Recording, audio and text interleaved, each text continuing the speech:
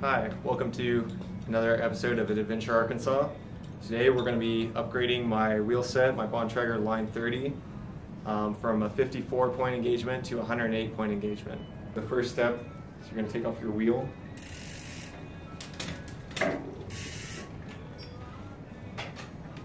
Use the little derailleur lock.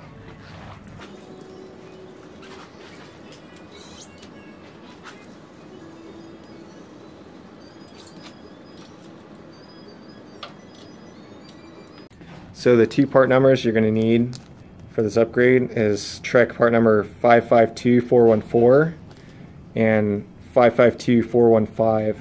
It's about $42 for the springs and the pawls all together. Okay, so now what you're going to want to do is use your chain tool and your cassette tool to take your cassette off. Usually it requires a lot more force, but I've already pre-loosened this one. Just keep loosening that.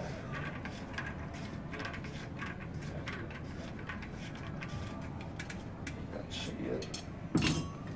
So your cassette will just pop off as one piece.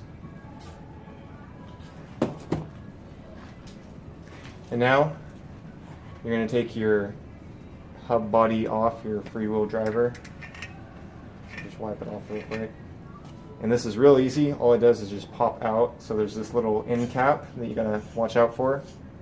And then you're gonna take your driver body off and just slide off like that.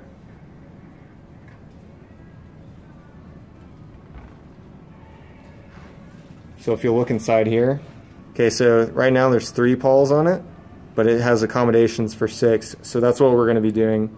We're going to be putting the other 3 pawls and the other 3 springs in those allocations. And then if you look at the hub itself, you can see the steel drive ring that it locks onto.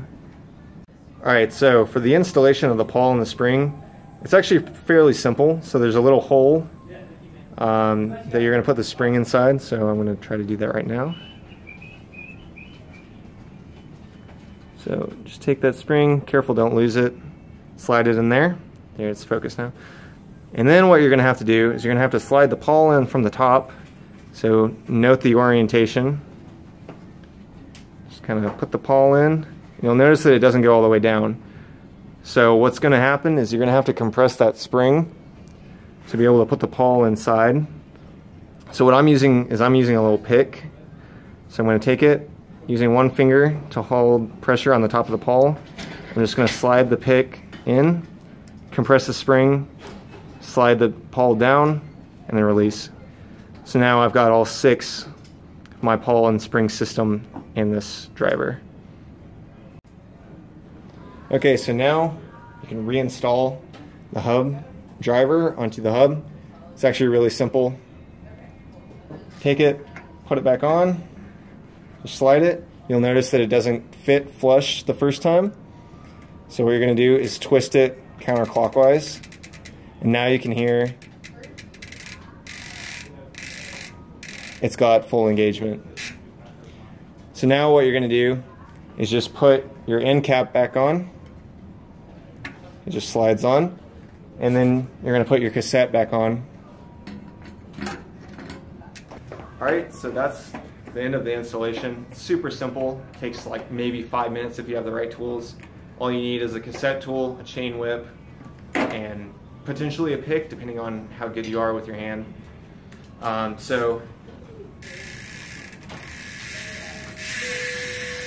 it makes a good sound now. So basically what happened is you double the points of engagement. At first it had 54, which if you take 360 degrees divided by 54, it's about 7-ish degrees.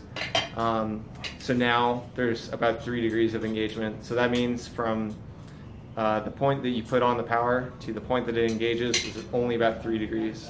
So it really helps out in really tricky, techie sections. And it sounds great. So yeah, there's a tech tutorial.